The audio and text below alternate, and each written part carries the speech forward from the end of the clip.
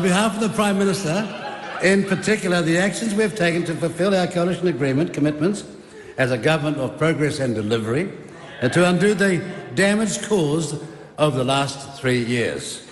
In this government's very first week, we reserved a decision against international health regulation.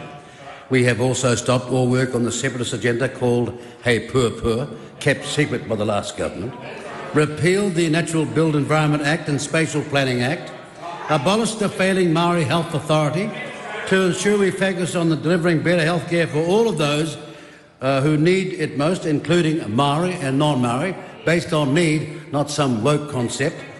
In addition, we're focused on the 3 R's, reading, writing and arithmetic, with 1 hour on each day subject... Oh, did you hear what she said? That's 2 hours. See what the problem is? She doesn't even get the great feeling all around Western society where they spoke English. It was 3 hours, but genius over here knows better. Supplementary. Thank you, Madam Speaker. What other coalition agreement commitments are still to come? Well, already come and coming, but we've increased the minimum wage, repealed the... Well, we were the ones that put it up in the first place, not Labor. We all know that. They forgot all about it. We had to push it there in the first place. It's all there, it's all a fact, and Grant Robinson knows it. So now we're on to the second matter. It could be all day. Repealed the hopeless clean car discount, repealed fair pay agreements and expanded 90-day trials to apply to all business so that more workers can get a job. And we've also gone on to ensure, this comes 100-day plan, we've excited about these following commitments, and that is fast-tracking the consent bill, which will seriously supercharge development in this country.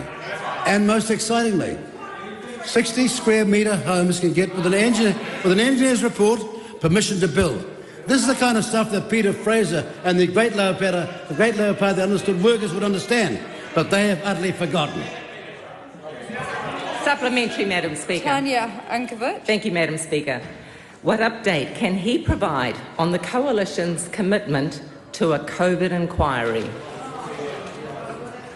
Madam Speaker, we're at the stage where we are examining a wider set of terms of reference for the World Commission inquiry into COVID-19. What we know is that the existing terms of reference are currently inadequate, and that this government is seeking public submissions to expand those terms on the basis that we need, at the end of this inquiry, to have public confidence in the process and in the outcomes. And so my message to submitters is to visit the website and make a submission.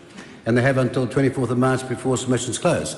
And for those that are protesting over there, how on earth do they think they'd ever get a proper inquiry if they didn't have proper terms of reference?